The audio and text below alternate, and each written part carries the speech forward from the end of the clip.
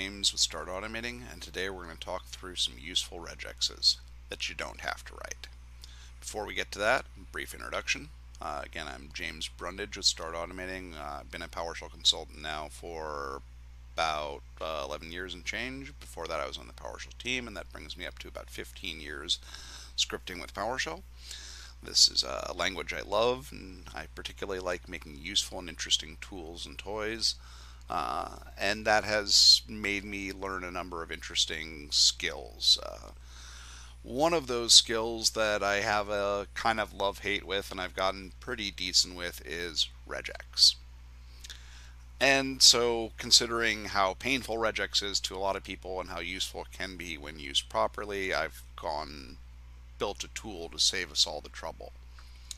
What is this tool, you might ask? It is irregular. Regular expressions made strangely simple. Irregular will help you write regex and provides a useful and growing library of built-in regexes. At this point, just over 75, but growing at least a couple a month. Patterns are stored in irregular or any module beneath the regex subfolder. You can have a simple pattern named star.regex.text, so digits.regex.text, and that will actually have the contents of the regular expression with a couple of options turned on: ignore case and ignore pattern whitespace. That last one allows you to comment the regexes, so it's not just that there are 70 regexes that you can already use, but that most of them are commented and can help you understand what they're doing. There are also pattern generators, which are named star.regex.ps1, and these can take parameters. These are incredibly powerful. And obviously could be built to match anything that you'd like. Now you can use getRegex to see what's available, so you can kind of explore irregular this way and kind of see what works for you. You can use useRegex to match, split, replace, extract, and any number of other things with any regex pattern or any saved pattern. And write regex will allow you to craft regular expressions in a nice fluent pipeline where you pipe write regex to write regex to write regex. So it's a pretty potent toolkit. You can use it for a number of things, but it really kind of opens up the world of regex to you. Regex patterns can all be used with this smart alias to the use regex command. And for example, PowerShell requires. Now, if you're familiar a little bit with regex, this is close to the format of a named capture group. So it all kind of fits. Alright, let's take a look at how this all works. So first I'm going to go ahead and import the module. And then I'm going to go basically get the module and its files. Alright, and we're going to start off pretty simple. We're just going to find all the multi-line comments anywhere in here. Easy. How many of those do I have? Now, what's a multi-line comment? It's one of those generators. This is what it'll output by default. If I provided the language of PowerShell, it'll give me a PowerShell multi-line comment. I can also give it, say, a language of PHP or CSHTML. Oh, I guess it's kind of nice to note, one of the things that irregular does, it overrides the formatter for regular expressions themselves so that they display with this nice syntax highlighter. Anyway, moving on from multi-line comment to something practical, let's see where I have a requires statement. Okay, only two different places. Suppose I wanted to know where, I could say select input object value. Alright, so those are the two places that I have a requires statement. Going back to another example here of a generator, I can go ahead and ask for a help field, in this case all examples, and I can extract them. That'll return them back as a property bag. So let's see. Let's go ahead and pipe that to get member to see what it returns back. Let's go ahead and select object, expand property content, and there are all my examples. If I don't do this with extract, I get back the matches. I can also look for something like an email address. I don't think I would find one here, but let's just check. Oh, well, that's a little weird, so let's go ahead and see where that email address was used. Oh, it's there in tests. I'm okay. A lot of the regex generators, you can actually kind of provide a little bit of regular expression when you pass it. So if I wanted to find all fields that were an example, synopsis, or description, there you go. Pretty nifty. Getting a lot more crazy. One of the common misconceptions about regular expressions is that you can't balance brackets. Sure you can. Those are all the brackets balanced within a regular in all of its files. At least the PS ones. Those are all the curly braces.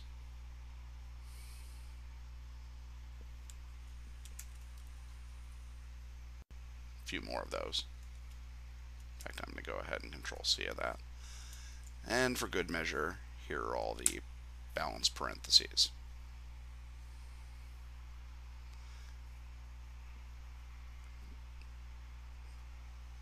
Now, if you do want to see how the sausage is made, of course, you can go ahead and echo a given expression. And again, most of them are commented, which makes it a little bit easier to understand what's going on. Getting much more fancy here for a second. Let me move to the repository itself.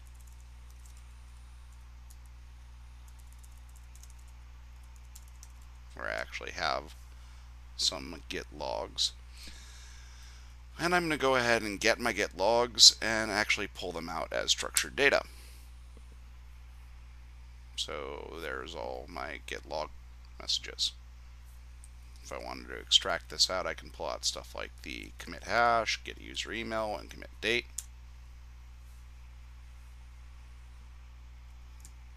And basically I can use get member with extract to explore what captures are available to me. So I can look at the user email, username, commit message if I wanted to. Let's go ahead and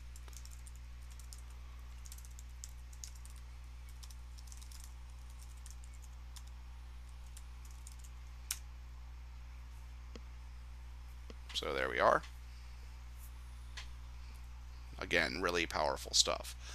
Just to get a little bit more crazy though, one of my favorite new tricks is using some HTML link data.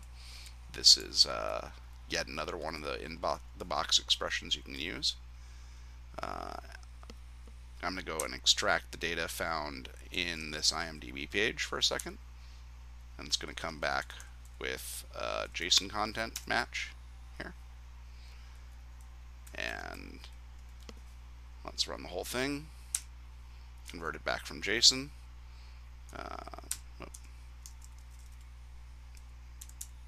And let's see how long the movie is. Let's see description of the movie. And just for good measure, the name of the movie. It's regexception. So yeah, that's a regular. It's a fun, cool, regex module that has a lot of fun toys in it, and new toys are being added all the time. In fact, on that note, if you have any questions, if you need some regex help, feel free to reach out. I kind of like an interesting challenge at this point because I'm a little broken. Go ahead and @ me at Twitter if you'd like. I'm sometimes on there at James Brew. You can reach out on the PowerShell Discord at Start Automating. The project for Irregular is on GitHub. It's startautomating/irregular. You can also get it from the gallery.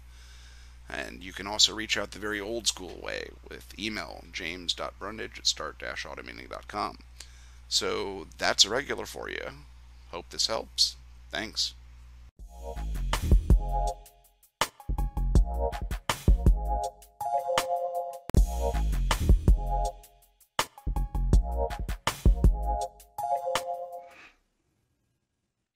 Greetings all, and welcome to this session on the PowerShell Secrets Management Vault with the LastPass extension. My name is Mike Nelson, and feel free to reach out to me on Twitter at MikeNelsonIO or check out my GitHub.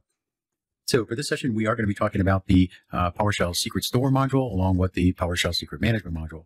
Now, firstly, talking about the Secret Management module, if you're not aware of what that is or you haven't worked with it, it has just been released GA, and all it is pretty much just a module that allows you to do gets and sets of secret information. That's it in a nutshell. Okay, and it does the gets and sets against what they call vaults, and those vaults can be either a store, which is what Microsoft has created called the Secret Store, which I mentioned, or it can be against a third-party vault, which is like a Azure Key Vault or a LastPass or a HashiCorp Vault or a KeyPass, things like that. So it really is multifunctional in terms of it can work with multiple vaults at one time. Now, you can work with a vault directly, right? You can load a module and work with like LastPass or KeyPass through PowerShell and work with it on a one-on-one basis. With the Secret Management module, allows you to work with multiple vaults at one time. And those could be, like I said, the third-party vaults or in the Secret Store, because the Secret Store is a registry of vaults. So you can create multiple vaults, all right, stored locally, okay, on file on your local machine inside of the store. All right, and that works again cross-platform on Windows, Linux, and Mac. And it has a bunch of parameters that go along with it, but it's really simple to use. So if you're not familiar with it, I highly recommend you check it out. And we're just going to do a brief demo here. And that demo is going to be first a little bit of the secret management portion of it. Then we're going to go to LastPass and configure that. And then I'm actually going to demo connecting to a web interface of a storage array, which requires a secure string on the password side and a user ID, which we'll pull from our LastPass vault. Very simple demonstration just to show you how you can interact with that vault. But first, what I'm going to do is I'm going to talk a little bit about the extension itself. Tyler Leonard works for Microsoft. He created this as a hackathon project. It is not maintained, so it does not have all the implementation that you can get off the LastPass API. It still needs work. Looking for, contributors to continue this work, or else he's hoping that LastPass takes it over, which is highly doubtful, given the state of who owns them now. He does use the LastPass CLI. The LastPass CLI is a Linux package that interacts directly with LastPass. It talks to the API directly. The key point here is it's a Linux package. So when Tyler did this, he did it as a hackathon project using PowerShell on Linux, PowerShell 7, and then also this LastPass CLI. What he did also was he improved it a bit by creating a switch, a WSL switch that you can use. So you can use a WSL. You can run it on Windows as kind of like a wrapper to the commands that get passed on through the WSL to LPass, which is running on Linux, which I'm going to show you today. Now, you could use modules, like I said. Go ahead and search GitHub for various modules that are out there, or the VS galleries. Though, again, one-to-one relationship, where the secret management is a one-to-many type of relationship. So as you can see here, I have a terminal window. This terminal window has Ubuntu 18.04 and also has a PowerShell 7 admin session. Inside of Ubuntu, you can see I've created the LPass. I've installed it with the dependencies. Very simple to do. Just follow the instructions for whatever flavor of Linux you want to use. Now, you could interact directly from here with LastPass if you wanted to. Otherwise, go ahead and use PowerShell on the Windows side. Here I have a PowerShell 7.1.3 session. You can see I've imported the modules to be used. The secret management is the gets and sets against the vaults. The secret store is the local file store that can contain multiple vaults in it. And this is a Microsoft thing. And then you also have the secret management LastPass extension, which is required to interact with LastPass. So what we're going to do here is we're just really going to quickly go over the secret store configuration, because this is kind of key to any vault that you work with, not just LastPass, but any vault. We're going to get the secret store configuration. It's set right now for, the defaults of authentication, none, password timeout, no password timeout, interaction, none, which means that it will not interact for a prompt of the password. It will just give you an error. You have to pass it as a secure string on the command line. So we're going to reset this real quick to the defaults, and it's really easy to do just by doing a set secret store configuration as default. And it'll go back to what it was. It wants a password. Put in the password here. So now if I do a get secret store configuration, it's going to want the password, which is good. And it's going to tell me it set everything default. Watch out for that password timeout. 15 minutes might not be long enough for some of your automation, so you might want to increase that. Now, again, this is a secret store. This isn't the LastPass vault. This is a secret store that Microsoft has offered up as, the bearer of multiple vaults on your local machine, if you care to use that. So if I do a get secret info right now, it's going to tell me there are no vaults registered. So I'm going to quickly register a vault here inside of the secret store. And when I register the vault, notice the module name is using the secret store, not the LastPass extension. Once I do that, and then I go and get a secret info again, it'll say, oh, no more error because you do have a vault registered, but there are no secrets in it. And just to prove that I have the vault registered, I'll do a get secret vault. There it is right there, test vault 01. So I'm going to set a secret right now inside of that vault. And you can see it's just a plain text secret called secrets. And then what I'm going to do is I'm also going to put in a secure string. And that's going to be generated by the get credential. And the get credential, I'm just going to use user and user. It has now put that in that variable. And I am going to put it in the secret vault. Now, when I go out and take a look at that secret info that's in that vault, it should tell me, hey, yeah, you added a string, demo1, and you added a secure string PS credential of demo secure 2. Now we're going to move on to LastPass. Now, again, you have to register the LastPass vault, right? So you're registering a secret vault with the secret management module, and you're using the module name of secretmanagement.lastpass. You can give it a name, or any name you want. So I've registered that vault now. Now, to make sure that you have that vault available, you're going to put in get secret vault. Now you can see here, test vault 01, which we created before, and now we have a LastPass vault. Now that we've done that, we need to move on to actually configuring the LastPass module. That is another register, but it's a register LastPass vault. We give it a name, and then notice the WSL switch. That is going to tell it to interact with the default WSL instance, and the path for the LPass command line is /user/bin/LPass. Once that is in there, okay, now we can connect directly to the vault. And I'm going to show you that I did create a vault here with a demo user. It's live, it's real. It is the free version, okay? So it is the 20-day trial of premium, all that kind of fun stuff. But what I've noticed with the free version is it takes longer to update than the premium version. So one thing to remember, if you are using the free version and you're doing this in a scripted fashion, you need to be careful about when this actually gets updated. You may have to put a delay in there in order to utilize this on the cloud aspect. It's local cache is good, right? But if you need to reference the cloud repository that LastPass has, that might not be updated right away. If you're using the premium version, I've seen that take just seconds. Where this one, you actually might have to log back out and log back in again to see it actually change. All right, so from here, I'm going to actually connect to the LastPass vault that I have, that I just showed you. I'm using the vault name, my username. I'm doing a trust, which is the multi-factor authentication. So it's not going to prompt me for that multi-factor, and I want to stay connected, right? So I'm going to go ahead and say yes here. And it should come back and tell me, okay, here, I want to know what your master password is for that vault. And then I should get a connect message. There we are, success, logged in. Good. Now I'm real quickly going to add a secret. And this secret is just like an RDP connection that uses, you know, a plain text password. Notice the last command there, sync LastPass vault. What that's trying to do is that's syncing the local cache with what's in the cloud. Now, if I go back to my web interface and I do a refresh, like I said, I'm on the free version, it doesn't show, right? But if I log out and then I log back in,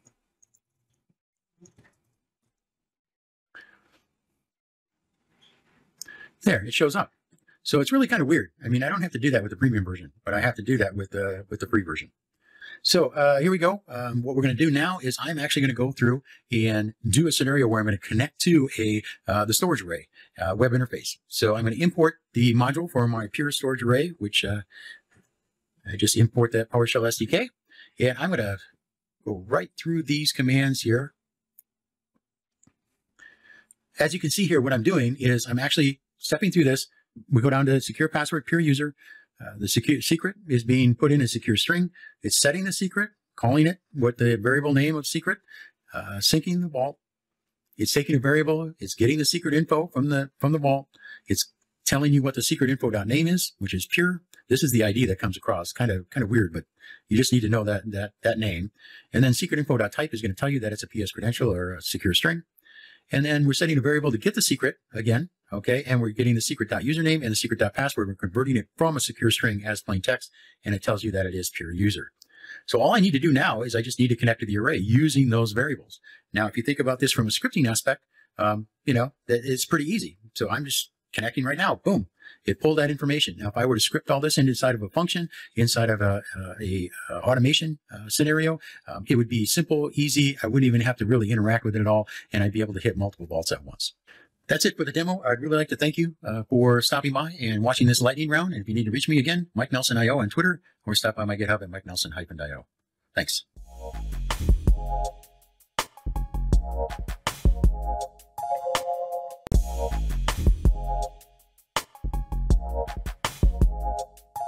Hello and welcome everyone. My name is Jatin Purohit.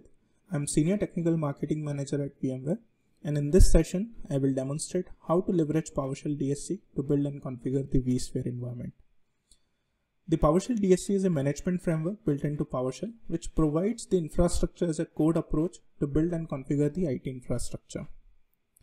The whole idea behind PowerShell DSC is to have a configuration document written in a declarative code style and apply the configuration document on the target endpoint, ensuring that the target endpoint receives the configuration and ensures that it complies with the desired state configurations. The vSphere DSC module provides the PowerShell DSC resources for vSphere. The module currently has 70 plus resources to configure different configuration aspects within vCenter and ESXi host.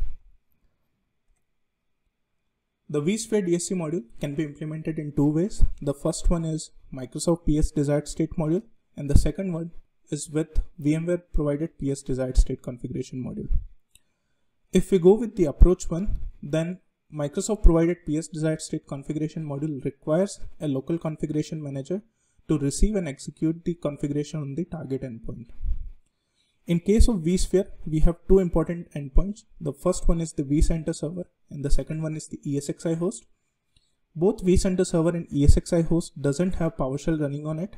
So that means that we don't really have a local configuration manager running inside the vCenter server and ESXi host. In order to execute the vSphere DSC resources on vSphere environment, what we need to do is we need to set up a proxy LCM server.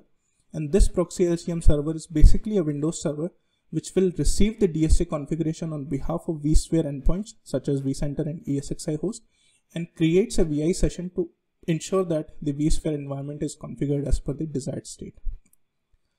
The Microsoft provided PS desired state configuration module compiles the configuration in a MOV file and execute this particular MOV file with the help of local configuration manager. This particular approach clearly creates some operational overhead for us in order to execute the DSC resources on vSphere. The second method, which is VMware provided PS desired state configuration module, uses something called invoke DSC resource cmdelete. The invoke DSC resource cmdelete currently is an experimental feature which allows you to execute the DSC resources without requiring to have PowerShell LCM engine. This means that now you can directly apply the DSC configuration onto the vSphere environment without involving the local configuration manager. In this particular demonstration, I will be using the VMware.ps desired state configuration module, and as a part of the configuration, we will be configuring the different configuration aspect within the vCenter and the ESXi host. As a part of the vCenter server configuration, we will be creating a vSphere cluster. We will be creating a DV switch. Once the vCenter server configurations are done, we will be moving all the ESXi hosts to the newly built cluster. We will be ensuring that the ESXi host networking with respect to standard switch and distributed switch is taken care. And at last, we will be configuring the two NFS data store, the HPT DS01 and HPT DS02. Let me go into the lab environment, and you can see that on the vCenter server, we don't have any vSphere cluster. Similarly, we don't have the distributed switch and DV port group over here. And if I can show you the ESXi host configuration, then you can see that the host network configuration are not correct. We want to have VMNIC 0 and VMNIC 1 to the vSwitch 0, and similarly 2 and 3 to the distributed switch. If we check the data store, then we don't have the HPT DS01 and HPT DS02 mounted on the respective ESXi host. Let me quickly show you the configuration document. The configuration document is written in a .ps1 file. If you see that, it's a declarative code style where we are specifying we want to create an HA cluster, we want to create a DRS cluster. These are the properties of the DRS cluster. Then we want to create a VD switch and ensuring that the VD switch version is 6.6.0. In the similar fashion, we want to create a V2 port group on the same DV switch. Once the vCenter server configurations are done, we want to move all the ESXi hosts to the newly built vSphere cluster, which is DSC demo. And then we want to ensure that the vSwitch 0 has two NIC card, VMNIC 0 and VMNIC 1. Similarly, VMNIC 2 and 3 has to be part of the HPT DS02. We want to also create or mount the HPT DS01 and HPT DS02 NFS data store on the respective ESXi host. And at last, we will be configuring the network core term. And all of these ESXi host configuration we will be repeating on each and every ESXi host. So now let's execute new VMware DSC configuration. Provide the configuration to the path parameter. So in this case, the configuration document is dscnode.ps1, and assign this this cmdlet to a config variable, and then pass that config variable to start VMW DSC configuration. So instead of passing a MOF file in case of PowerShell LCM engine, in this case we are just passing a PowerShell object, which is basically a PowerShell variable containing the configuration document. So now you can see that the start VMW DSC configuration has executed. Now it is working on HPT ESXi01, and at present it is doing the network core dump configurations. And if we can quickly see the vSphere UI, we can see that the cluster has been created. You can see the DSC demo cluster. You can see that the two data store DS01 and DS02 are created. In the similar fashion, we have the distributed switch, and we will be repeating the same configuration for each and every ESXi host. So now it is working on HPT ESXi02. Executing now on HPT ESXi03. And now it is executing on the last ESXi host, and the execution is completed now. And if we can quickly test the DSC configuration using test VMW DSC configuration and use the detail switch, we can see that the configurations are compliant. The vSphere environment is compliant, and it will show you that it is in desired state, right? So you can see in desired state is set as true. Now what I'm gonna do is I'm gonna delete a couple of settings. So first I will turn off the vSphere HA, and after that I will turn off or I will delete the DV port group, which is DV management. So now if we execute the test VMW DSC configuration, you will see that the overall compliance will be returned as false, and it will also show you what are the resources which are not in desired state. So the detail switch is an optional parameter. Yeah, as you can see over here, the VD port group and HA cluster resource are not in desired state.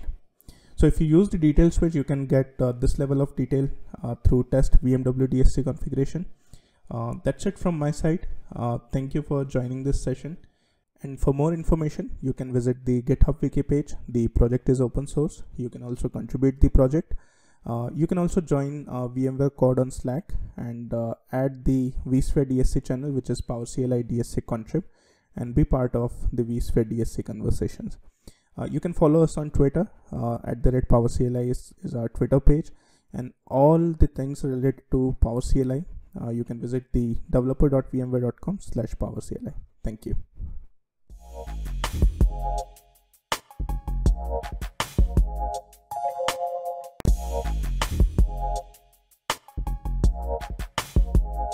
Hey, what's up? My name is Chrissy, and today I'm going to talk about TinTools, which is a PowerShell module that I created to enhance a customer's manual business process. I wanted to do this lightning talk because I want more people to know about TinTools. I don't really talk about it that much, but also I thought that it would be cool to highlight how PowerShell can help make tedious things and business processes a lot of fun. So using my PowerShell skills and diversified background, I recently switched from being a longtime DBA to being a security engineer, and I'm currently charged with performing security scans and vulnerability analysis using Tenable.sc and Nessus. I'm expected to scan numerous offline networks, which can really introduce some challenges. And upon starting, I immediately encountered 4 problems. And the first was disorganized and non-standardized scan processes. So scanners had varied usernames, asset lists, organization format names, and all of these parts of Tenable.sc and Nessus, they couldn't be predicted. So I, as the analyst, had to refamiliarize myself from environment to environment. And for any analyst who didn't have previous experience but was still expected to set up scanners, the process of deploying Tenable.sc was error-prone and time-consuming. In addition, the monthly and quarterly plugin updates were totally tedious and super boring. And finally, the local documentation was anemic. So we had a lot of awesome best practices like organization-wide documentation, but the specifics of our local implementations could really be beefed up. So the first thing that I wanted to do with PowerShell was standardize the process, and the ultimate goal was to create established and time-tested processes. So I read the best practices and then implemented those within the code. And with automated deployments, deployments went from taking a couple hours to just a couple minutes. And being able to deliver these systems faster even eased disaster recovery because I could literally blow away an entire VM and just restore it in a matter of minutes using this process. Now, with automated updates, admins no longer needed to manually update or re-troubleshoot issues because any of the problems that I ran into, I built the solution right into the code and ultimately into the process. So deployment configs, what's really awesome about that is that it could be kept in source control, which leads to greater accountability and understanding of point-in-time decisions because the commit holds all of the documentation if you're doing good commits. So now I'm going to move on to the demo. First, I'll give you a really quick overview of Tenable.sc and highlight some of the issues that can be problematic. Then I'll show you the code and configs that are used to perform deployments. And finally, we'll take a look at some of the documentation, the repo, and a pre-recorded deployment video. All right, so now we're going to take a very quick tour of Tenable.sc, and I'll highlight some of these problems that I was able to automate. So the first thing is that there's a lot to do, right? Already we have this overwhelming screen, and this is just for the administrator. It's not even for the other account, which is more of a godlike account called the security manager. But when you're working with the admin user, but you also have to make sure that your IP ranges are there. And one of the first things that I really messed up was that I didn't have overlapping IP ranges whenever I was going through the rest of the process, so my scans wouldn't start, and it was very confusing. It's just a lot to remember. Like, it is just an overwhelming process. Also, you have to have your credentials. And each of these times that you're adding it, you're going and you're like, add credentials, select the type. There's just a lot of clicking. But whenever I see a lot of clicking, I also see a lot of potential for automation, which is what I delivered in TenTools. So let's go ahead and jump into VS Code and see first the goal of what it was that I wanted to address with TenTools, and then we'll watch that video of the deployment. All right, so here was the ultimate goal, right? I wanted to take a JSON file and just pipe that to a PowerShell command, and this does all of the work. And let's go ahead and take a look at the JSON file. What I really like about it is that it's human readable, it's easy to modify, and you can just copy and paste this into a repository, change it as you wish, and then save that to source control. So for here, we have the computer name. For me, it's Security Center. If you've named it SC in your environment, you can change it that way. For the administrator credential, this is plain text, so it'll pop up and it'll say, admin, please enter in your password. But this could actually be used with a secret store, which is really cool. And you go through and you might be thinking like, hey, Chrissy, these variable names, how am I going to pass that to a PowerShell command? And you can go ahead and take a look at the source code. TenTools, TenTools, is on GitHub. And you can look at start T and deploy, but the answer is essentially value from pipeline by property name. It'll take that and then use it across your script. And I do want to highlight real quick, if you have the chance, anytime that you're making a PowerShell module, if you can implement this low-hanging security fruit, do try your best. I do.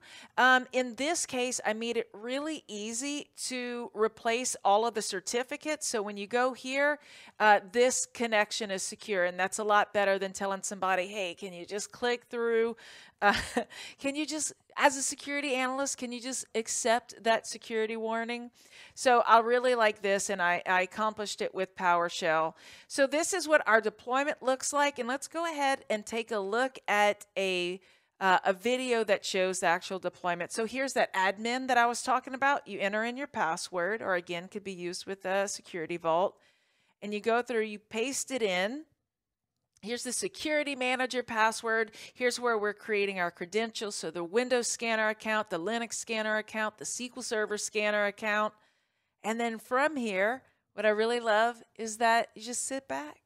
You just sit back. You implement these progress bars because people love progress bars. Your fellow developer loves your progress bars. Auditors love it. Your manager loves it. And it gives people a good sense of where they're at in the process. So the process of deployment used to take 2.5 hours. Now it's about 2.5 minutes. This is the output. Super exciting. Now there's a fully stocked Tenable.sc machine that is ready for deployment. Let's go ahead and take a look at the repository. Again, this is all open source.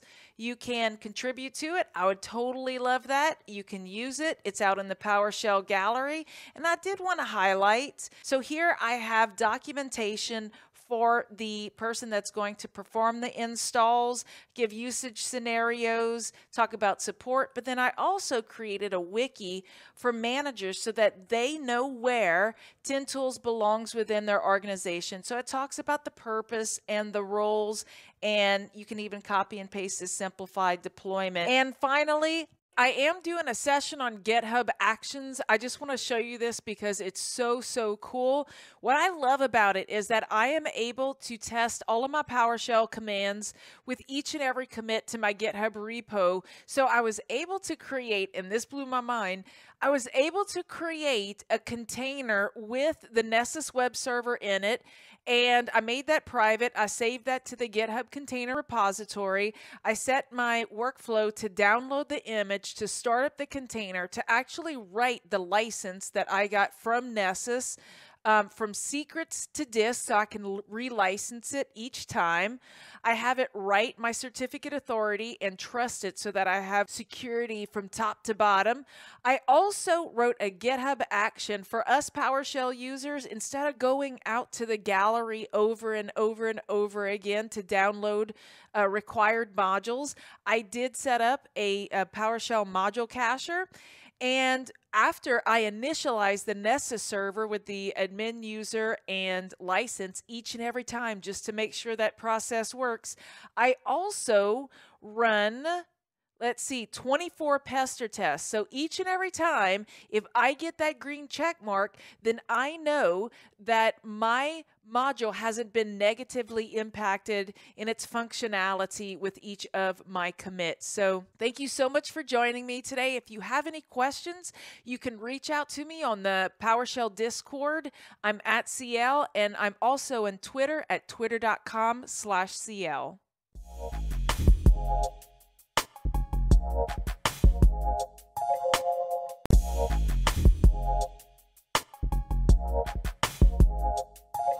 Welcome, I'm James O'Neill. I'd like to show you this module I've just published to the PowerShell gallery that goes by the name of Microsoft Graph++. Graph++ is built on a module that comes out of a team within Microsoft. And if you look at the GitHub repo for the module, you can see there were a number of faults that I found with that module, and I've decided to try and add some things to what it does to make it a bit more PowerShell-y. Now, there's an awful lot of stuff included in Microsoft Graph. This diagram actually is included in with the module, and you get some idea how many different pieces there are to talk to and how many different commands we've got. Obviously, I'm not going to show you all those commands in a session of this length. Just having a little pop at the other module, I've got a session open to another machine here, and I'm just going to load the the other graph module, which is quite big and extensive, and it takes a little while to load. So while that's loading, I'm just going to come over here. I've pre-cached some credentials for something I'm going to do later on, but what I'm going to do is I'm just going to import Graph++, and it uses whatever parts of the SDK modules it can find. So you can see there, it's actually said, I couldn't find all the bits that I wanted, but if it just can see the necessary DLLs without the whole module, it will enable the functionality for those. So if I reload Graph++ and specify force to make sure it does that, this time it says I'm ready for a connection, and there's no message about skipping anything. So I'm going to just do a connection. It's logged me in with cached credentials, and I can start working directly with the REST API. So I can do something like invoke graph request. The MG prefixes because the command came from the SDK module, and I can give it a very simple REST API URI. So that one has said go to version 1 and find out about the current user. You can see the full thing there, and this has come back as a hash table showing me what the fields and their values were. I can start working a bit more the way I'd expect and ask it for example, my graph domains. So this will show me what's my default domain and what other domains do I have. Now, while that's been happening, you just see there the other one's loaded. So that's how far I've got while the other one was loading. And I can now say I want to create a new user. So we don't need this one anymore. So we'll close that and maximize this one. So what I'm going to do is just create a new graph user. And this one we'll call, let's create a new user, and we'll call her Carol, and we better give her a last name, so we'll make that Singer. And because we know the default domain, we can actually use some rules that say, well, I probably use first space last for display name and first dot last for a user principal name, and I know the default domain, and I can make up a password. So I like to use sort of random dates as passwords because they fit into the normal password rules. I don't necessarily want my users to look like that, so I might do another user, and I might say I've got a rule for male nicknames. The nickname rule is just use the given name, and this user I'm going to call Doug, and we better give Doug a surname, so Doug's surname, we'll have that. And I can go a bit further, so I can say I want Doug to have a manager, and you'll see here that tab expansion expands the manager because that's kind of how I expect things to work, and I want him to belong to some groups. So again, I can just tab complete my groups, and I even want to give him a license, so I'll give him a license, and again we get tab completion there. So there we go, nice and easy way of creating a group, creating a user. Now, doing all these demos, I do find that I keep going and deleting users that I want back. So I've got a user from a previous session, but unfortunately they've been deleted. But I can use the Active Directory recycle bin to go and find that user. And if I pipe that into restore, I can get them back. So you can see I'm already starting to do the things you'd expect to work with pipe. And if I go and look for the user who I used as a manager, you can see, well, he's called Jacob Marley. If you know your Christmas Carol from Dickens, you know it starts with Marley was dead to begin with. So we probably better transfer his direct reports. So I can actually go and have a look at Jacob, and I can go and see who his direct reports are. So you can see I've got that new user and a previous user that I had, and I can just say, and I want to send those to set graph user and give them a new manager. I'm going to make me the manager. Well, I say me, I've actually been logged in as a different user up to this point. So what I want to do is just switch users, and this is where that credential I had at the beginning comes in. So I'm going to do disconnect graph, which obviously logs me out. And if I just do connect graph again without specifying a credential, it wants to take me to the interactive login. And I don't always want an interactive login, and sometimes it's also useful to be able to do an additional login as a temporary thing. So what I can do is I can say connect graph, but use that credential that I preloaded. So now I've changed users, and because I keep having to check who it is, I've made a little graph who am I alias for one of the commands. So you can see here the tenant and who I am and what scopes I've got access to. So one of the things that actually we need to set up before we begin is getting the tenant ID right and the scopes right. And there's a settings file that controls all that. So now if I do get graph user, it'll assume me if I don't specify a user. So what I'm going to do is I'm going to say get graph user. I can abbreviate direct reports, and I'm just going to store the result in a variable called users. So you can see I've restored Robin. I had Bob originally. I've got Doug. So I've got my 3 users, and they're now all in a variable called users.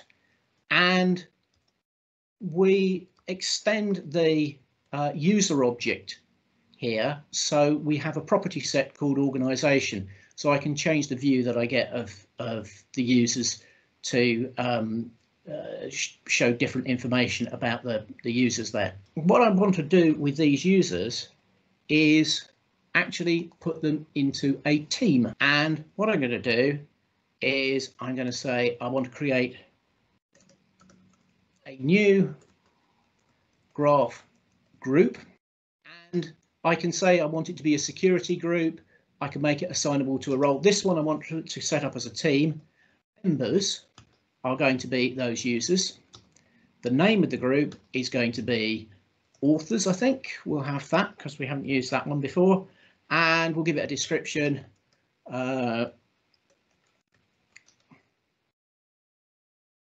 So that's my new group there. And I'm going to use that same trick with output variable because I want to keep the team for future use in more than one place.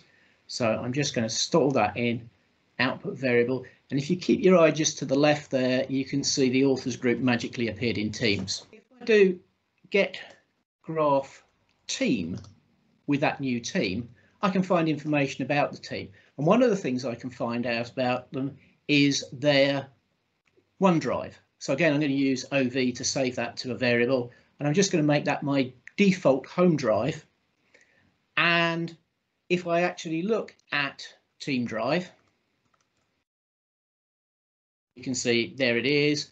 But because it's my default drive, if I do something like get graph drive and say show me the special folders, so I'll have a look at documents. Well, documents exists, but there's nothing in it.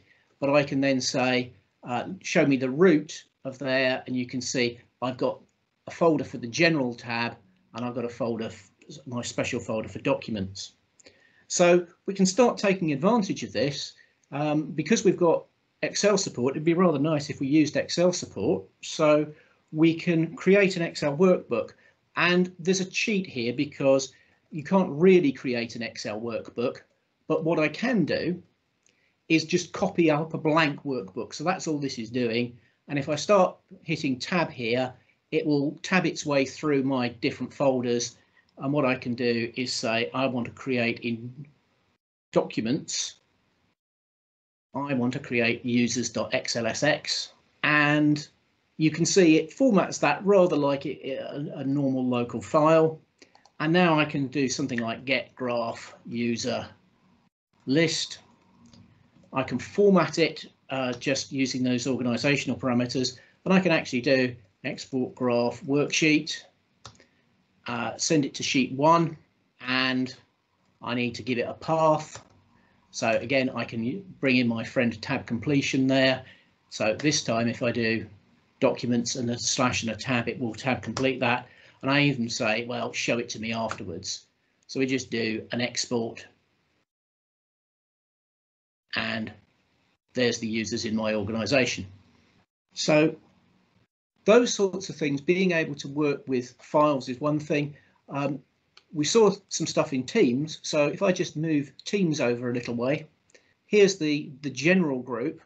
I can say, again, because I've set that team to be the default, I can say I'm going to create a message in one of those, in a channel there. So it knows the available channels. What I'd like to do now is to add a message to that channel in Teams. So what I can do to make that easier is I can say set graph default team, and I can make authors my default team. And now when I go new graph channel message and go tab, it should figure out what available channels I've got. So I'm going to just say here, please keep specific stuff to their own channels. If I just move that a fraction, you can see that's just appeared there in Teams. I was hoping it would appear behind the tiled window. But I can also say, well, I'd like to have another channel, please. So we'll do new graph channel, and I'll give it a default name. And you can see that appears in Teams just in the background there. And now if I go to new graph channel message, it actually knows what it's got a tab complete. So lots and lots of things that I can do there. So we can carry on adding channels. We can, because this is a team, we can add to its calendar, we can add tabs, we can even work with OneNote. So one of the things that we don't have time to dive into here is actually outputting stuff to OneNote. What I will do for those who are interested, if you go and have a look at the repository on GitHub, you'll find links there to other content that shows some of the demos that I've recorded for other pieces of functionality. So if you're more interested in OneNote, or you're more interested in Outlook, or you're interested in the planner, you can pick those up from there. But thanks for your attention, and enjoy the rest of these sessions.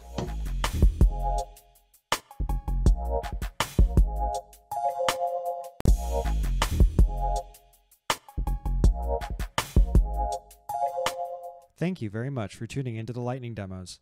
Myself and Phil Bossman worked with the presenters from proposal to final product, and we know that they all were very excited to be a part of this. I want to thank each and every one of them for putting together high-quality content for the rest of the attendees. I also want to thank the DevOps Collective for allowing Phil and I to play a part in making this summit as great as it always is. I hope you take your newfound knowledge from these videos and put it to good use. Have a great rest of the summit.